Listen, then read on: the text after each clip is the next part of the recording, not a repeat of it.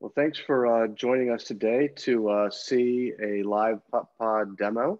You can see the app here. I'm on our main home screen, where you can see the notification tiles at the top. So I've already configured the product, and at this point, we just want to show you around on the app and show you how to start a game, how to play with some of the settings in the game.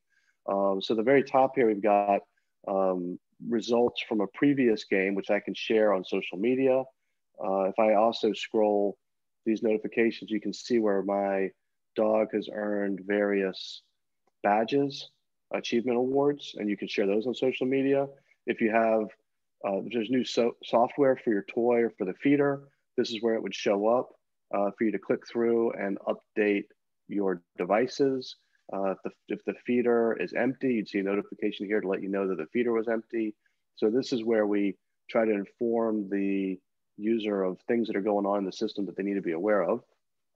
And you can see I've got multiple dog profiles. You can create as many dog accounts as you want. You just hit that little plus sign to the right there, and you can add accounts for each of your dogs, or profile for each of your dogs.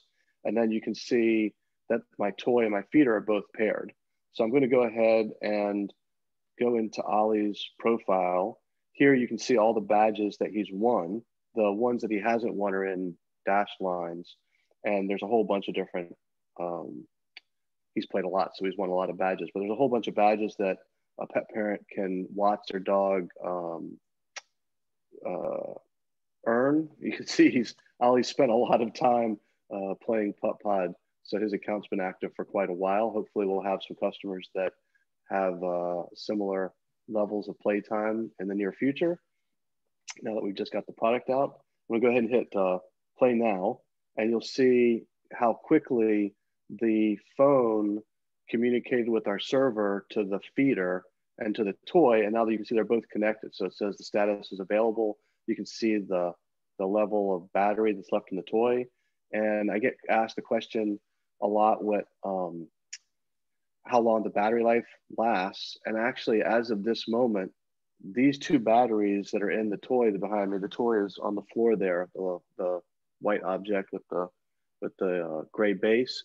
And you can see the feeder, follow my finger, just on the table right behind me. So the game will start playing, the food will come out of the feeder. And these batteries have been in the toy since August 1st, and it's still at 71%.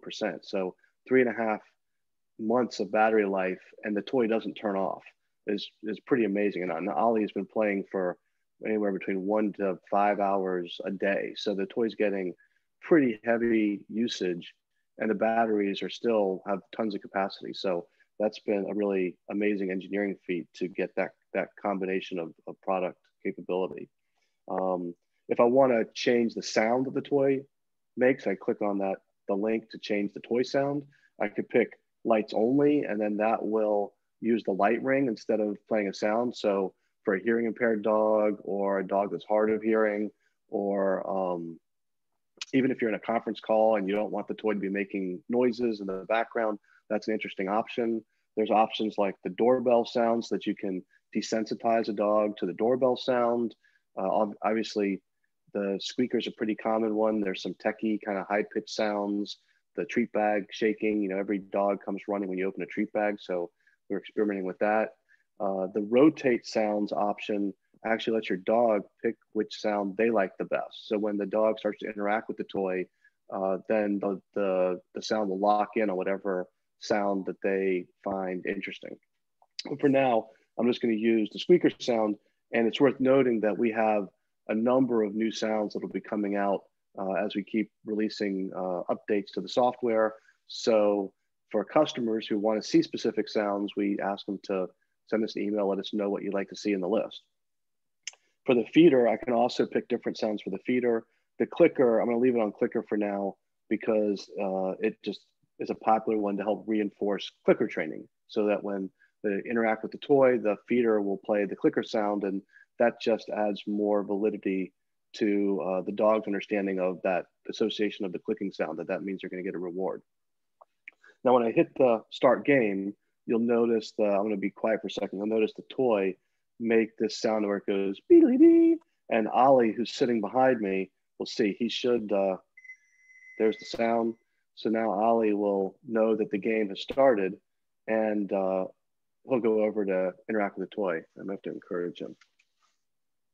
All right, Ollie, go on. You can play. Go on.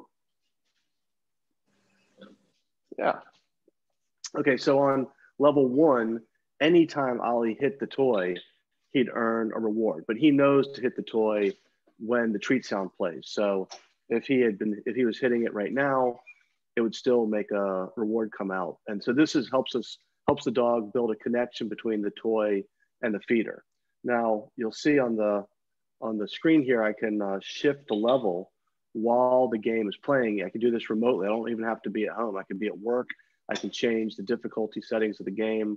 And now at level 2, now Ollie does have to touch the toy right after the sound plays. So that's the normal behavior that he's used to. And at level 3, now we introduce a second sound so that the dog has to discriminate between the first sound, which is the one I picked, and the second sound, which is picked by the system, and it sounds like an alley cat. The alley cat sound just played there.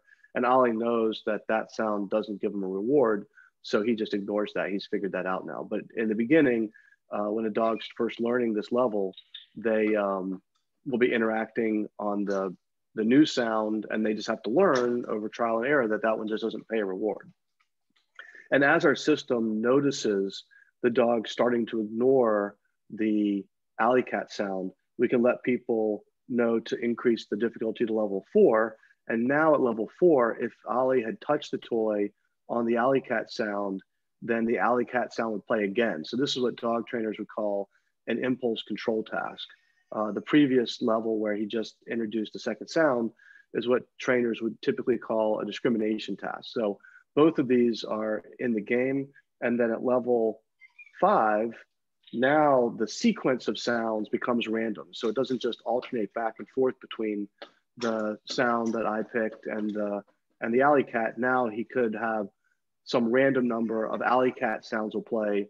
And so Ollie's got to keep listening so that when his treat sound plays, he only has 2 seconds after that sound plays to touch the toy. So you'll see him focusing here. That was one alley cat that just played. Well, now there's a squeaky. So he's going to hit the toy. He's going to get another reward. And you can also change the time interval between sounds. So there was one alley cat. Let's see if it plays another alley cat while Ollie's waiting for another treat sound to play. There's a second alley cat. I'll keep going here describing the time interval, but you'll hear that when the squeaky sound plays, Ollie will hit the toy again. So he's just ignoring the alley cats. There's a squeaky sound, we get another reward. And for the time interval is the time between sounds. So I can increase that. Right now, the sound is playing every 10 seconds. But if I bump that up in 5-second increments, I can force Ollie to concentrate for longer because now there's going to be more time in between sounds. And also I can set the time interval to be random. So not only can we randomize the sequence of sounds, we can also randomize the time between sounds because dogs are really good at detecting patterns. And so introducing randomness just adds another level of difficulty for the dog to adapt to. So you can see that I can use these little sliders and pick the range that I want the time interval to be random. But for now, for the purpose of the demo, I'm just going to go put it back and let the time interval stay at 10 seconds. And if I'm away from home and I want to let my dog play, I can turn on video. And this way I can see my dog playing, I can see the game's running and just verify that everything is working correctly. So you'll see this is live video in the screen. If I wave my hand here, in a second or two, you'll see my hand waves. So you can see this is live video. Normally, when you're looking at the video, you probably have the toy further away so that your dog is going into the field of view more frequently. I'm gonna go ahead and turn off the video now, just because I'm getting a feedback loop while I'm doing the demo. And those are really all the features of the gameplay. So I'm gonna go ahead and stop the game and show a few more features in the app. So at this game over sound, the game over screen, now we'll see these results where Ollie played for 4 minutes and 51 seconds. You'll see that's going to now be the last notification. It'll pop up here in a second. And then if I go into the devices, from here, you can test video to make sure it's working. You can test dispensing a reward manually, dispense a reward from the feeder, but you can also update the feeder software so that you always have the latest software in the feeder, and you can also update the toy software so that you can always have the latest software in the toy. So as we roll out new features, those areas will allow you to keep the latest features in your hardware. So with that, that's pretty much the quick demo of the product. And check out our other videos for more information. Thanks a lot.